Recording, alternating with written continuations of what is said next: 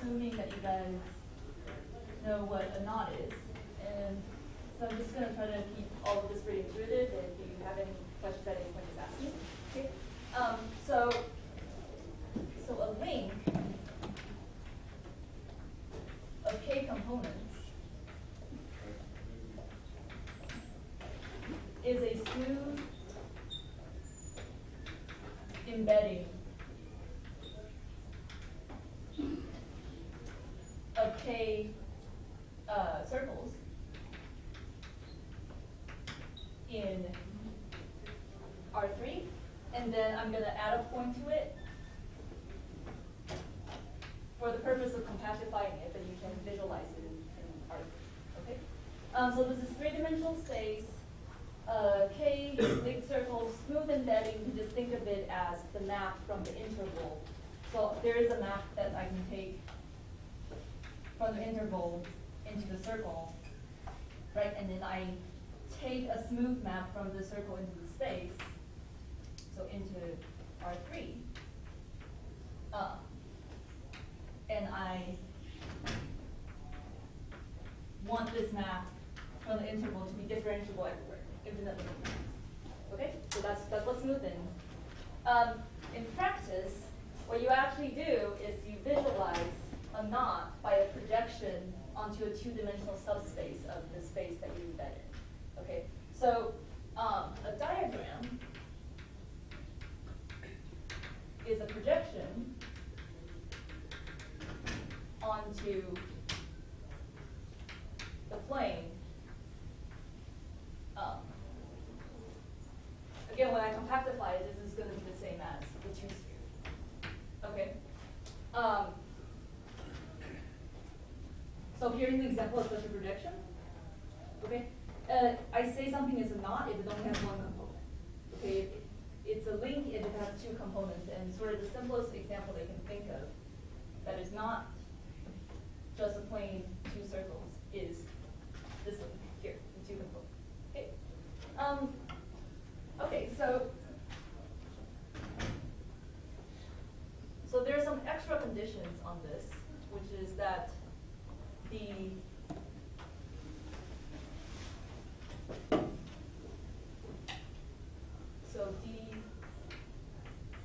only has double points. So I'll tell you what I mean. Double points.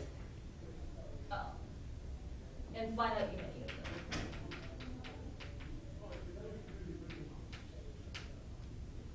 Okay, so a double point is just when one strand is on top of another. Okay, and you're requiring that your projection has finitely many of these things. Okay, so my first question is, can you see why you can always only get double points and not have something like this, for example? Okay, so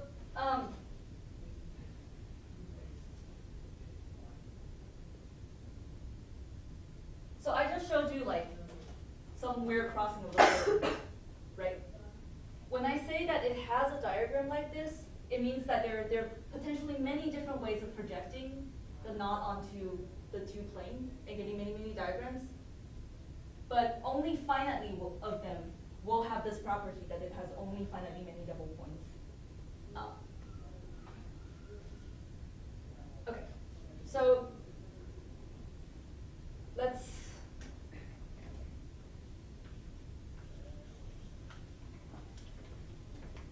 do an example of this.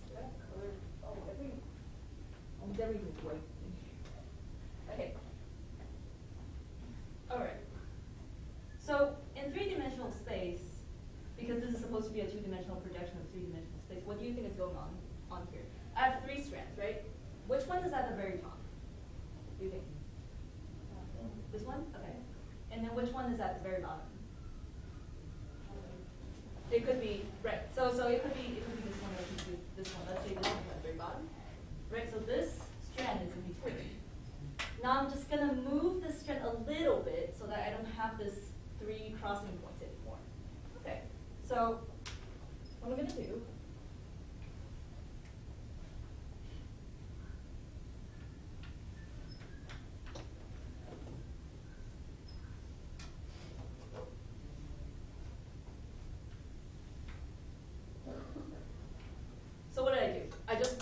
this strand slightly in this direction, right?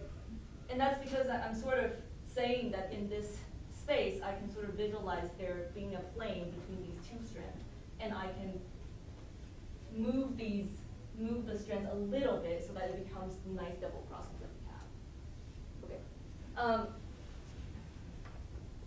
Okay. So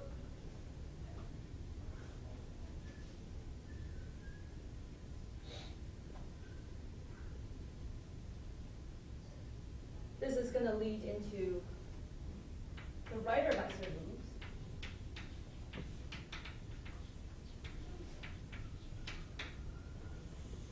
which is that a link K, so I'll use K and I'll interchange it, can be smoothly deformed into another link if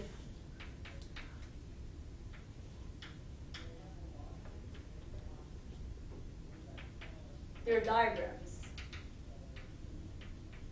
so they have diagrams, D and D prime, are related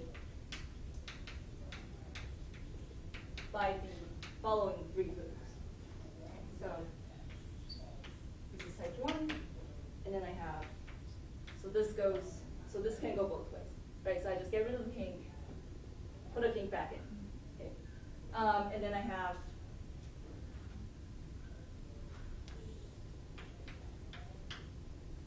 two,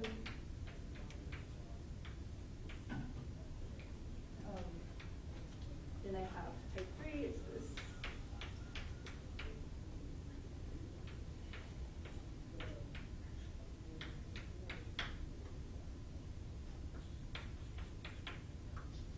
Okay, so they make sense, right? It makes sense that whatever diagrams are related by these move actually represent the same link, because it's just local smooth deformation. I just pull these strands apart. So do that. But the problem is, given any link diagram, it's hard to tell whether they're isotopic just based on those moves. Okay, so here's an example. If I have something, so this is what is called the unknot, which is there's no linking, no complicated linking anywhere. Or I can draw another one.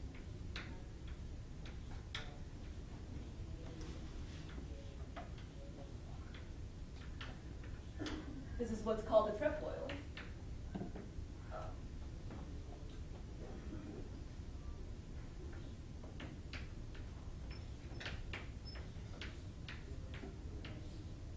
This is the figure 8 knot. Okay, and then I'll explain these labels. Okay.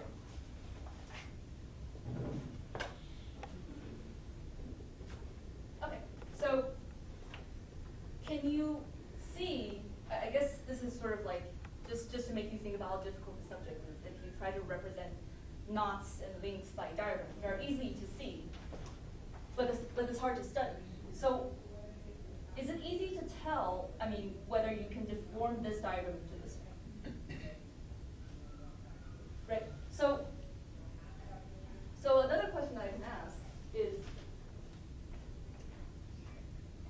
maybe I'll keep the door open even though I'm hearing the other side. Okay, so if you don't think that these knots, the knots that are represented by these diagrams, can be smoothly deforming to each other, can you prove that there are no such moves? That's harder, right?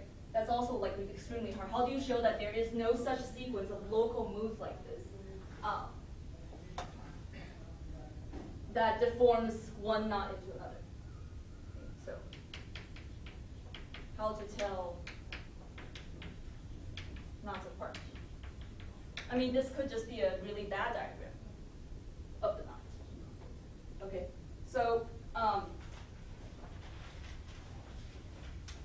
here's another example. the same as the unknot. Which means that if I give you this thing tied in, if I give you a diagram that's represented by the string, you can actually continuously pull it apart until it becomes the unknot. Right? But this is not so obvious when you first see the diagram. So I mean, if you can try to untangle this for the rest of the class, but a first thing that you might try to do is simplify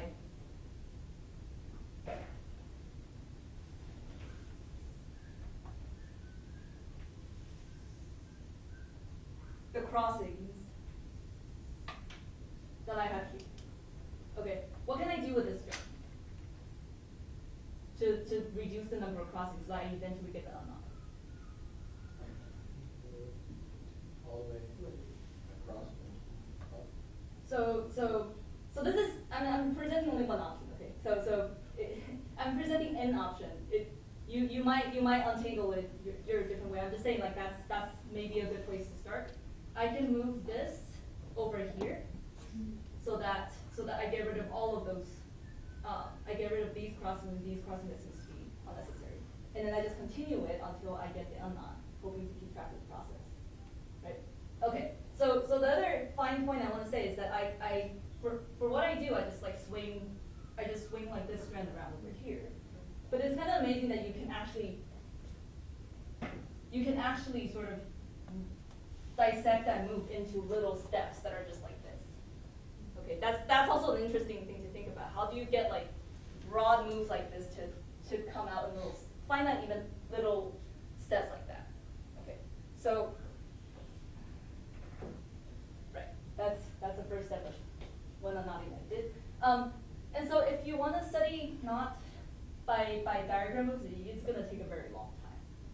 Okay. So this here comes a little bit of history, which is that so Peter Tate was one of the first people to study knots.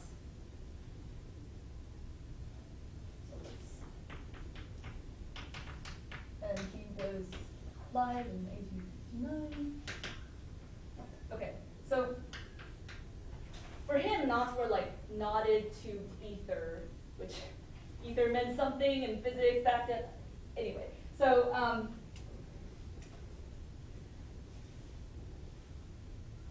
but it was pretty simple to see that you can visualize a knot in terms of diagram. And so the way that he tried to study knots was by tabulating. So start to tabulate all knots. Okay, what does this mean? It means that he wants to give you a complete classification of knots by their diagrams. Okay, so this is the label. This is 3-1, and this is 4-1. And then this is the unknot, and then you just go on for every single diagram that you can see. But what do you need to do? So what do you need to do when you tabulate knots using diagrams?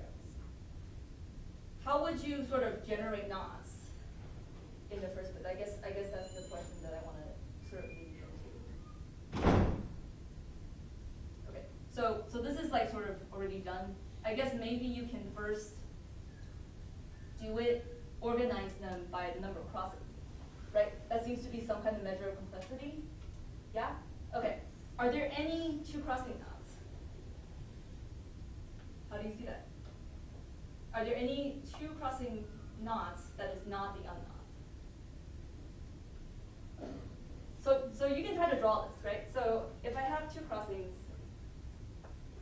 and my requirement is that there's only one component,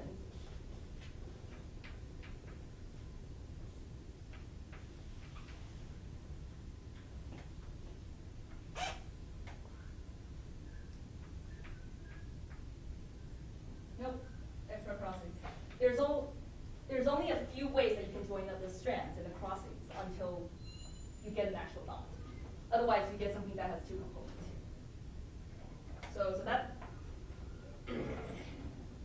that tells you that there's nothing here, right? And then you need to know This is a little more complicated, that there is only one type of recrossing knots up to different deformations of the diagrams. And then there's a fourth one. Okay. So this was enormous. I mean, I think this was an enormous thing for Peter Tate to take on, and then there were like many challenges. He tried to study knots by writing down all their diagrams, and sort of later people discovered that this is maybe not like the best way to study knots. It does help in some sense that there's some sort of pretty amazing things you can do with these moves like this, but okay, so one of the things that you want to use to study knots are knot and link invariants. Okay, and then these are properties unchanged under smooth deformations.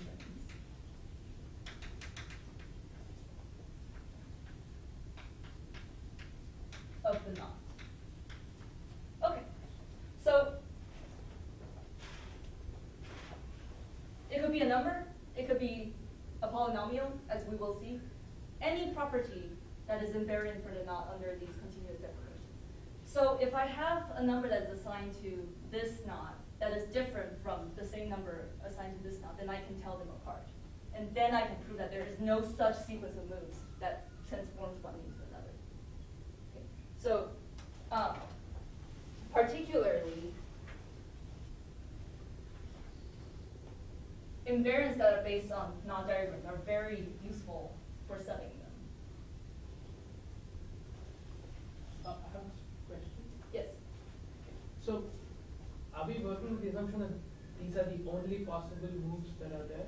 Yes. Okay. Well, these are not the only possible moves, but every single move can be written as a finite sequence of Okay. moves. Yes. That's proven by Redemeisser. Yeah. Okay.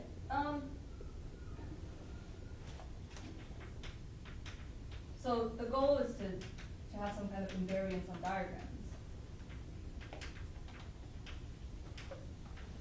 And then let's just see a few examples. So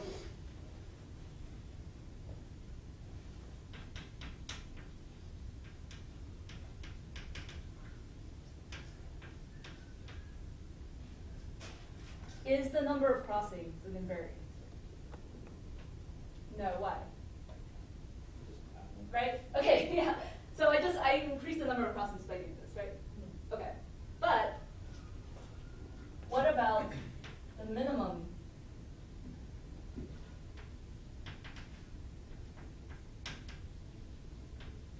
number of crossings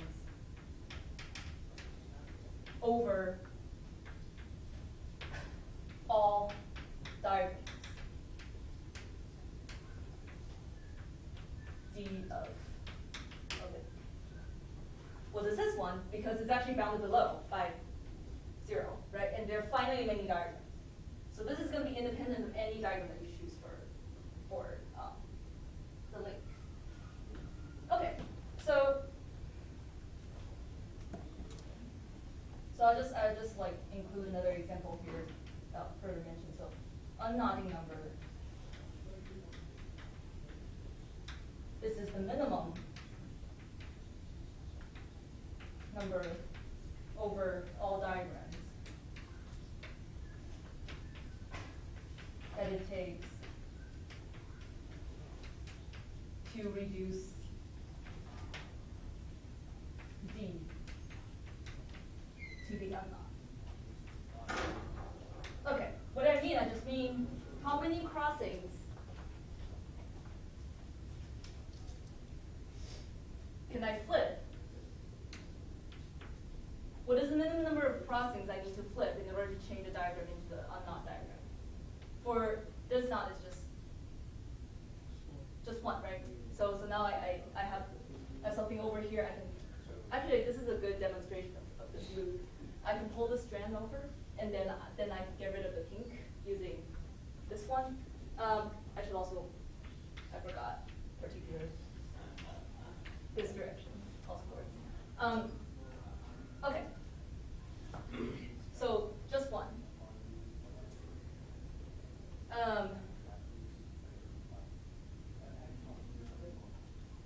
What about this one? There's just one word? Yeah, okay, good.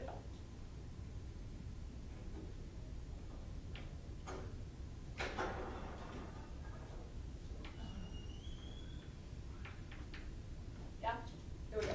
Okay, so,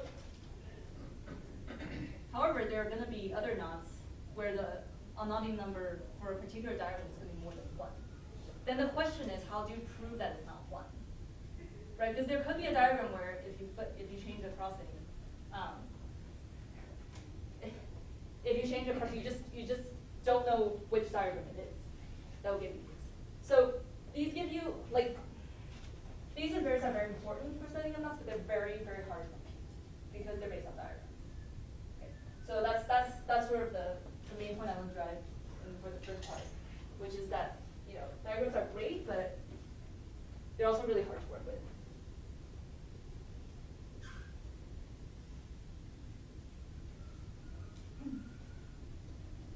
Okay, so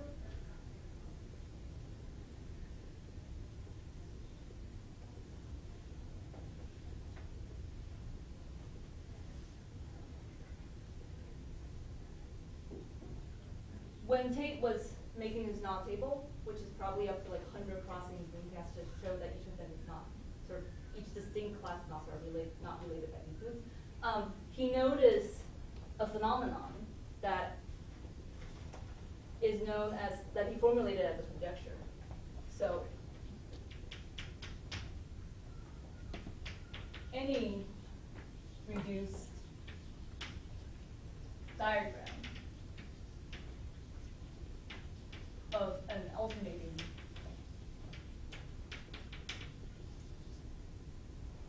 link has the fewest possible crossings. Okay, so let's take these terms not so much in order. Alternating just means that when I go around the link strand, the link goes over and under, alternately. So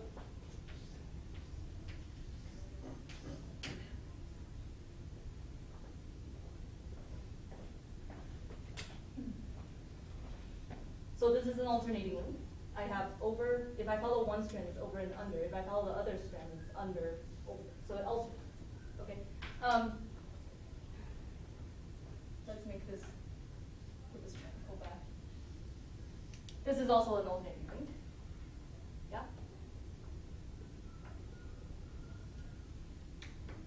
If I go through a strand, I have over, under, and then I have under, over, under, over, so it alternates, and this is also an alternating link. Okay? So here's an example of something that's not alternating.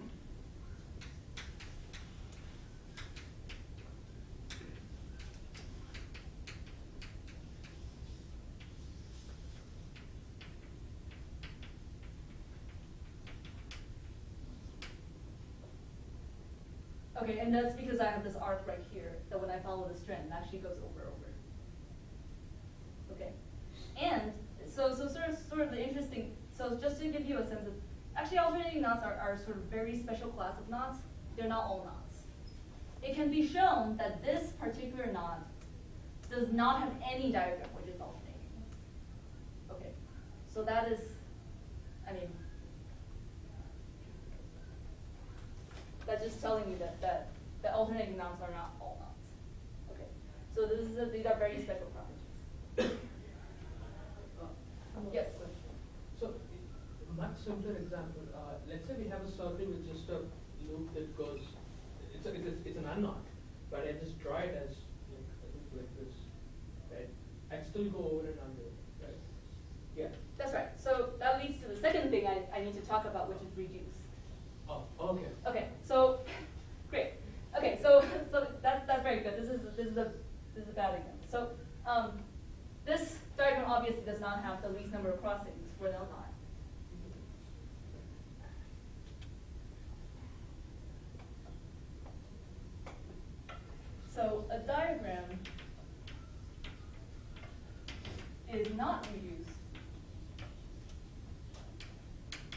if there exists two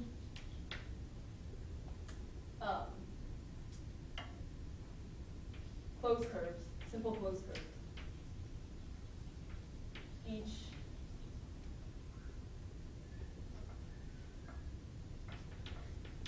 intersecting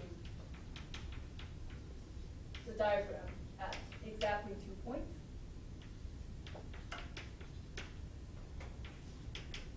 Such that I can enclose part of the knot in one circle, one closed curve, simple closed curve, and another part of the knot in another simple closed curve, and I just have one thing, one crossing over here. Okay, so the other one also is not allowed.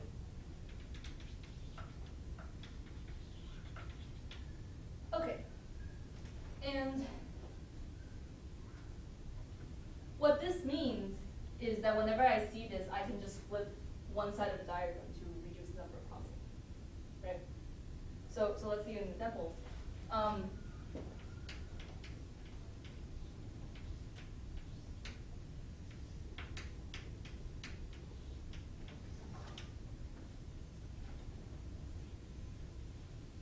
So let's get rid of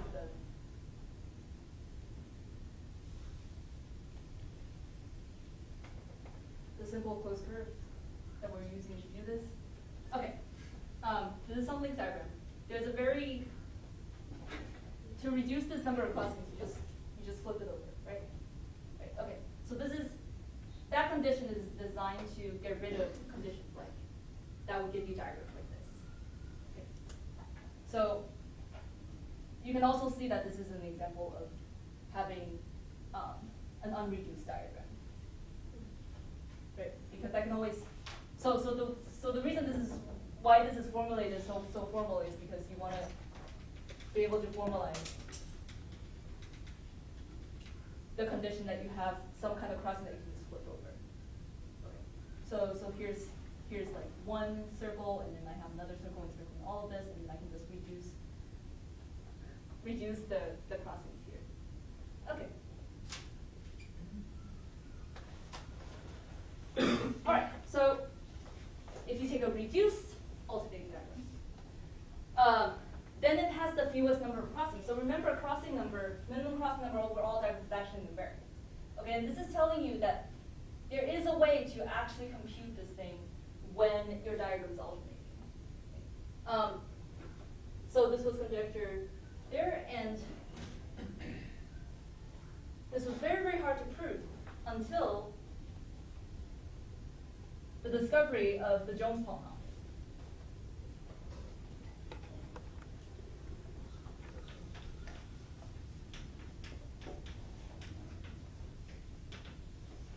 And this was in 1984 by Von Jones.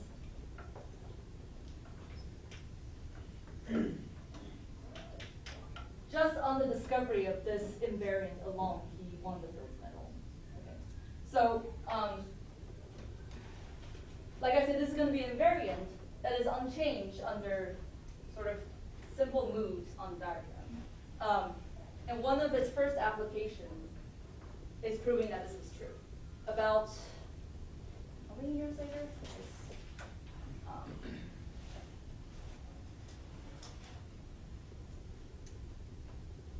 1987 to 869. Yeah, it's more than 100 years later after Tate made that conjecture. Okay, so this was proof of Tate's conjecture by Morwen Thistle Morisugi. And this was in 1987, after appearance of the Jones polynomial. Okay, so goal today is show you how you can prove this old conjecture too. Kind of amazing that it becomes very easy if you have the right invariant. In this case, the Jones.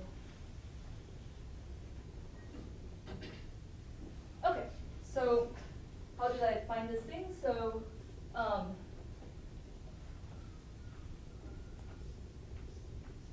so B of L, fine for links, is going to be negative A. Okay, so I'll explain those terms later. Times the Kelvin bracket. And then I will substitute the variable. And the substitution of variable is just convention. Okay.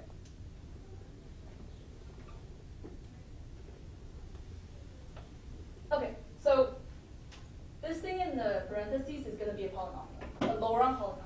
Okay, Laurent polynomial in the variable A. This W of D is just a number.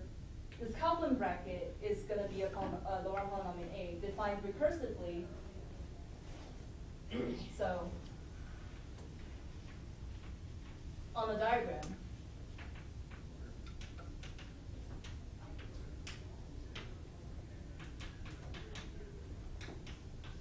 whenever you just have the unknown by itself, nothing else, it evaluates to 1. And then if I have a disjoint union of a diagram with the unknown, also unlinked circle, this is negative A to the negative 2 minus A to the 2 times the value of the bracket on the diagram. And then I have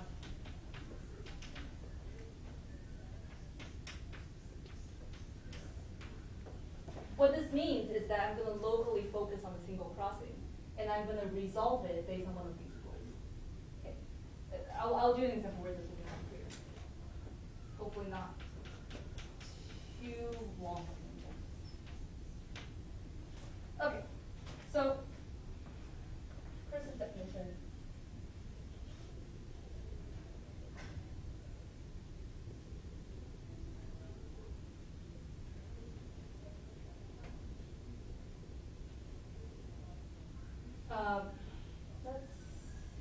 Let's do the help. This doesn't have that many crossings there.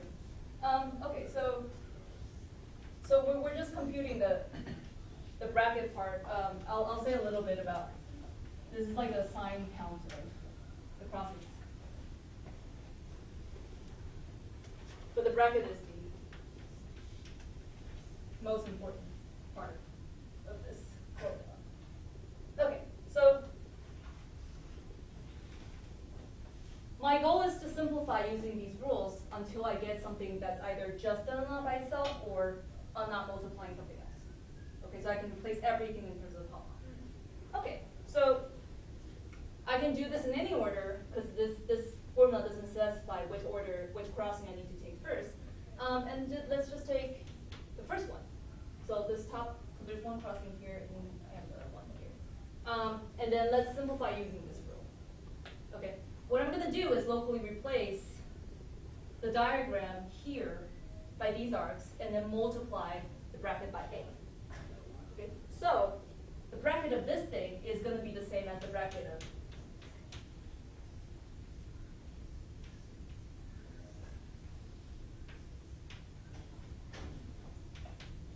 A times this bracket of this other diagram,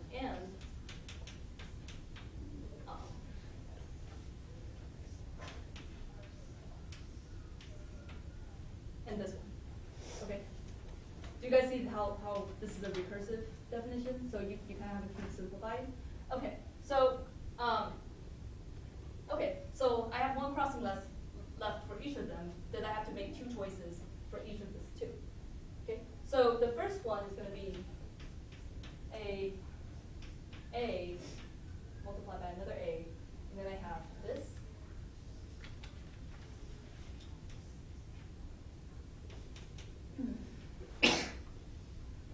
And then I made the other choice. So I have A inverse. Then I have that, and then I have A inverse,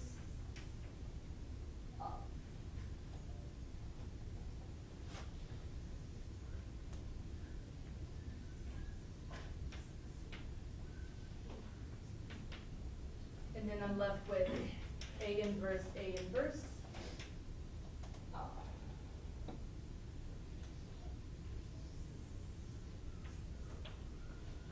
Yes.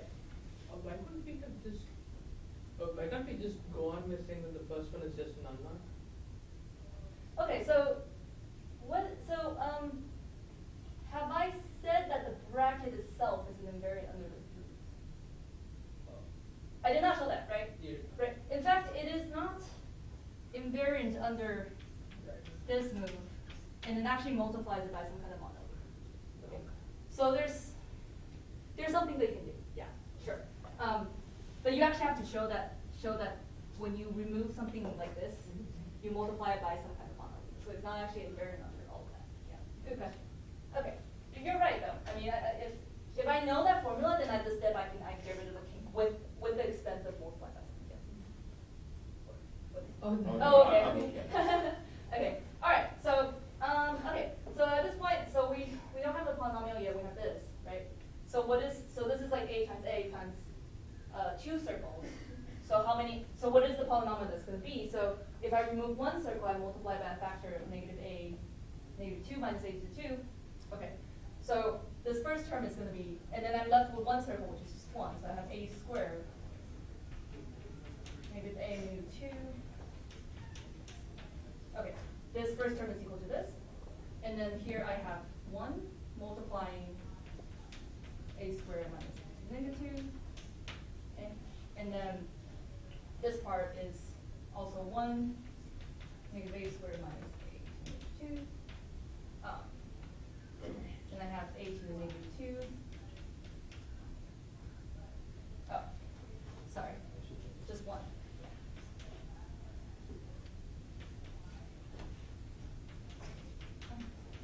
Okay.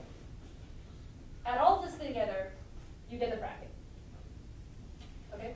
And then I just multiply it by this term, which just comes from making some sort of orientation. So I go along this way, then I go along this way, and counting the sign of each crossing using the right-hand rule. Okay, so I'm just going to do, so I don't want to spend too much time on this part. So this is +1, and this is -1.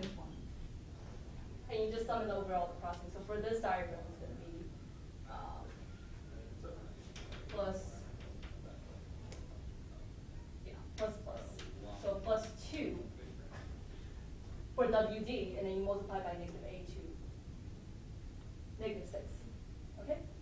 All right. So polynomial, Laurent polynomial here, monomial here. After I plug in this variable change, I get the jolt polynomial. Okay. So how is this relevant? So I'm gonna try to keep this diagram up here. Okay.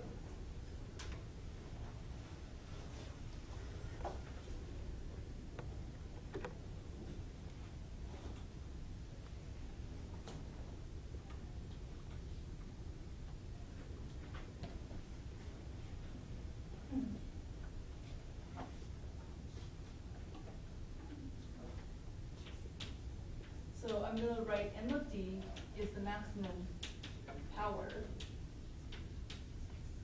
of A in the bracket. M of d is the minimum power of A in this bracket. And then the lemma is that if D is a diagram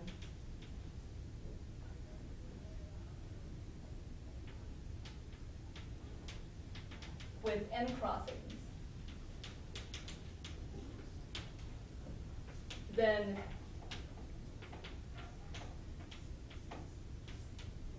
this MD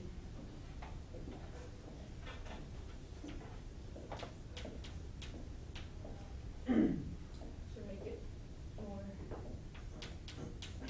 parentheses like is less than or equal to n plus 2 times. So I'll say what these quantities are. And then I also have MD is greater than or equal to negative n minus 2 s minus d plus 2. And both of these are with equality if d is alternating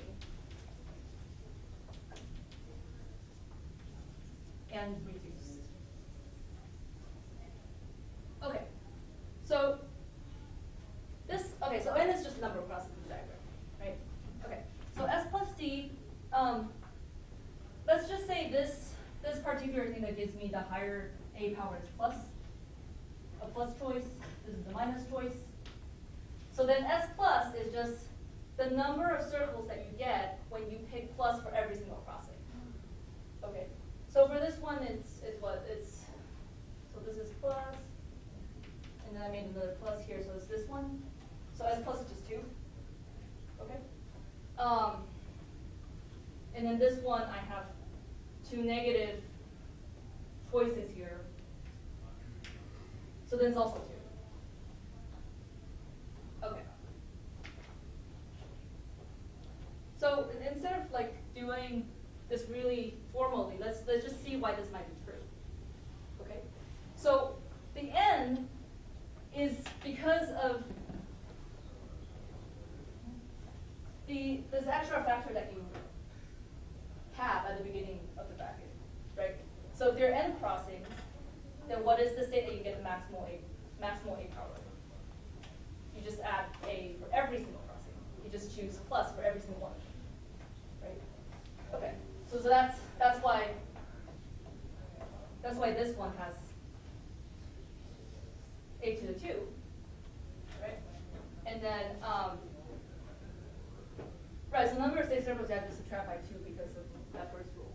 Okay, and then the last one, what is the way to get minimal a power? It's just by taking all the negative ones, right? So you multiply by the negative power. Okay, now the claim, which is not as obvious, is that every single term, all the other terms, the degree is bounded by between the degree of this guy and this guy. Okay? Because, okay, and that claim is true for any diagram. So let's try to think about why that is. Okay, so the reason is for any diagram, you always have the state where you choose the plus resolution everywhere, right? And this like a priori gives you the highest power. Okay. If I choose any other state, what happens to this power? It decreases. So this part decreases for sure, right? This part decreases. What about the number of circles here? Can it increase? Can it decrease? For any diagram. So let's say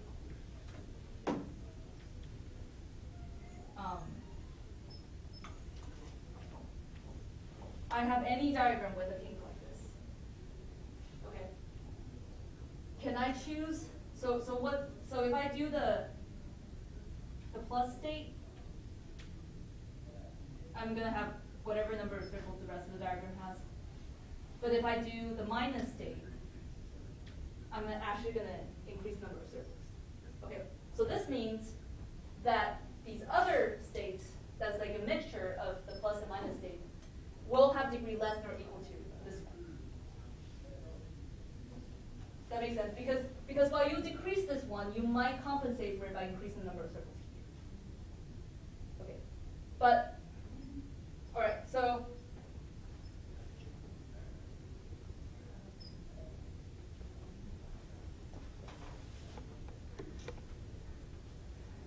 that's the first part. This applies for any diagram.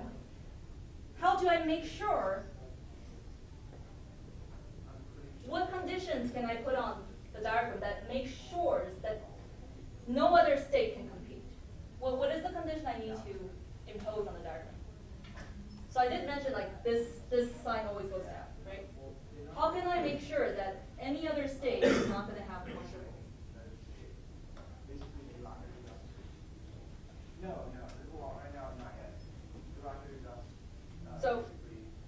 Okay, so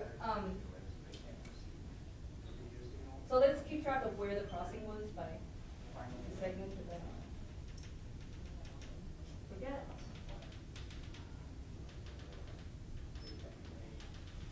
Okay. So what you can do is you can get a graph out of every state just by doing this, by putting a segment back where the crossing was. Okay. So the condition that's going to work to guarantee that your degree is actually the maximal terms is that these graphs don't have any edges with two ends on the same circle. Okay, so this is going to tell you, okay, so why is that? If I have more crossings, so if I have one more crossing that I change the choice on and I pick up a -1 power, this condition is going to make sure that all of the circles are going to decrease from that. And then after that, I don't care. If I change more crossings, the power is decreased more. So I only need to ensure that up to this point. So this condition, that when I get this graph by replacing segments, I don't get anything that glues together, is the condition that alternating gives us. Okay, and that's why. Yeah. So if he is alternating,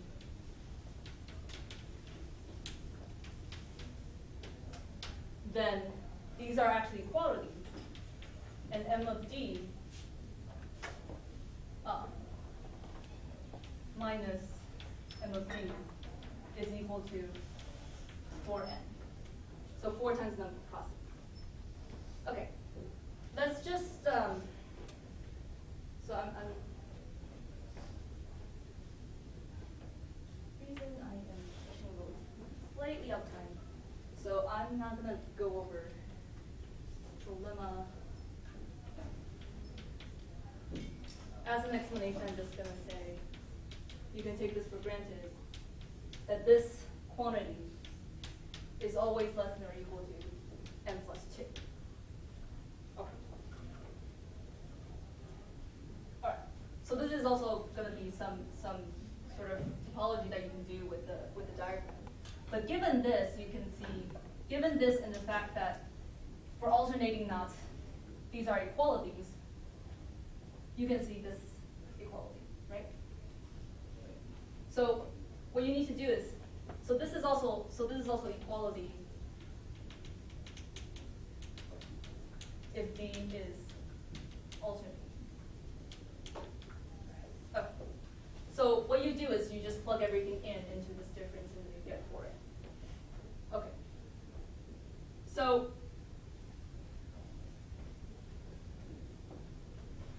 let's see why this implies the conjecture.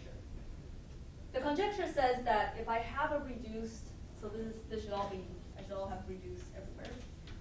The conjecture says that if the link actually has a reduced alternating diagram, then it cannot have any other diagram that has fewer crossings.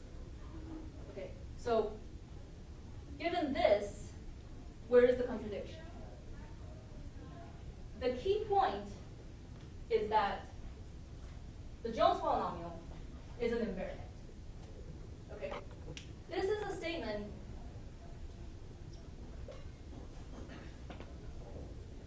This is a statement. This number is invariant no matter which diagram you pick. Okay, so let's say you have another diagram, E prime has fewer than n crossings.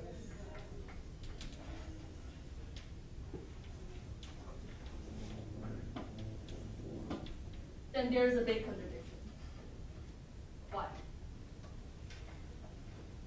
This number is an invariant because it changed. Right. So first of all, we have this number, right? And then secondly, we have that for every diagram, this is true. Okay? So if I have another diagram that has fewer than n crossings, let's say m, then we're actually going to get that m of d prime minus m of d prime, which is invariant, is less than 4n.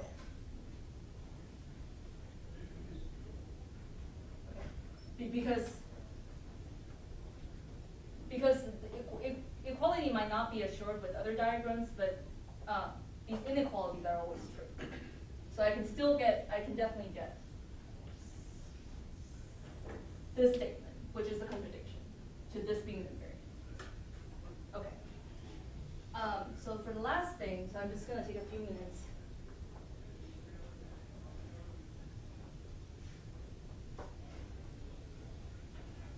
To show you a cute proof of why alternating implies this condition. Okay, when you think about it a little, like, where did this come from? So,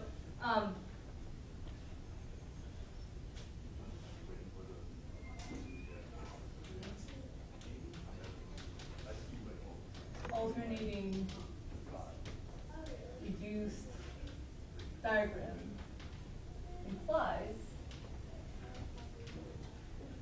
the all plus graph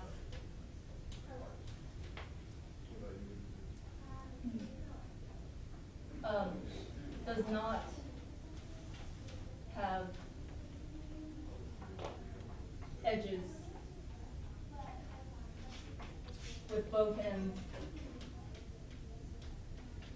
on the same circle. Okay, so let's say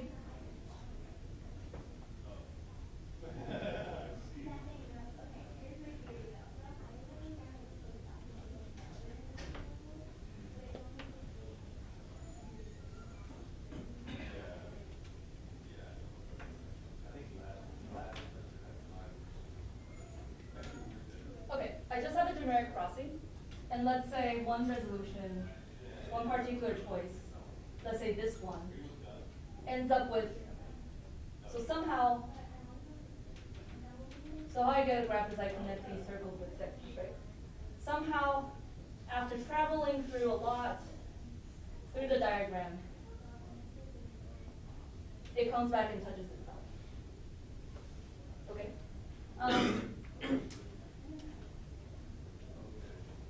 So let's just follow where this boundary goes. I've over, under, and then, so how many, so like this has to be over again. So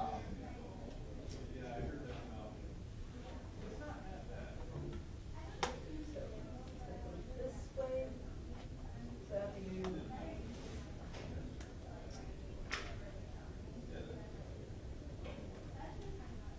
so I've done too many. Okay, so this is always this direction. So I'm going to resolve it all in the same way.